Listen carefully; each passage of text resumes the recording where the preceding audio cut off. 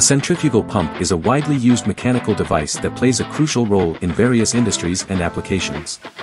It is designed to transport fluids, such as water, chemicals, or oil, by converting rotational energy into hydrodynamic energy. In this video we will understand its assembly parts and working. The volute casing in a centrifugal pump is a curved chamber that converts high-speed fluid from the impeller into high-pressure flow, enabling efficient fluid transport. A sealed chamber in a centrifugal pump is an enclosed space that houses mechanical seals to prevent fluid leakage along the pump shaft, with provisions for lubrication and cooling. The impeller in a centrifugal pump is a rotating component with blades or vanes that accelerates fluid, generating kinetic energy for the pump.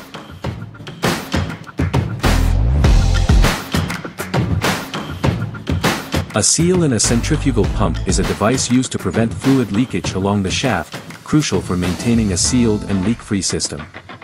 A shaft sleeve is a protective component that safeguards the pump's shaft from wear and corrosion, extending the pump's lifespan and reducing maintenance needs.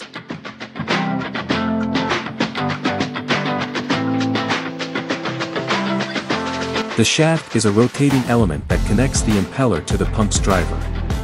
It transmits the rotational motion from the driver to the impeller. The bearing housing in a centrifugal pump is a sturdy enclosure that supports and aligns the pump's bearings, ensuring smooth and efficient rotation while protecting them from external contaminants.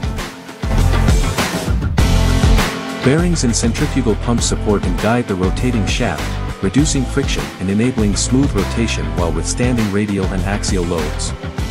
They are critical for maintaining pump reliability. Choose an electric motor that matches the power requirements of the centrifugal pump. Ensure that the motor shaft size matches the pump shaft size. Set the motor in a position adjacent to the pump, ensuring that it is properly supported and aligned.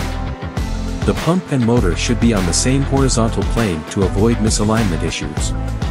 Attach the coupling to the motor shaft and the pump shaft. The coupling serves as the linkage between the motor and pump, transmitting power from the motor to the pump. A centrifugal pump operates by using an impeller to create a high-speed rotating flow of fluid within its casing.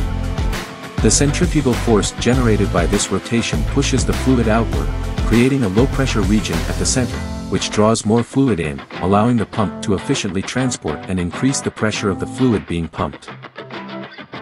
For more such educational content, subscribe to our channel and press a bell icon to get notified.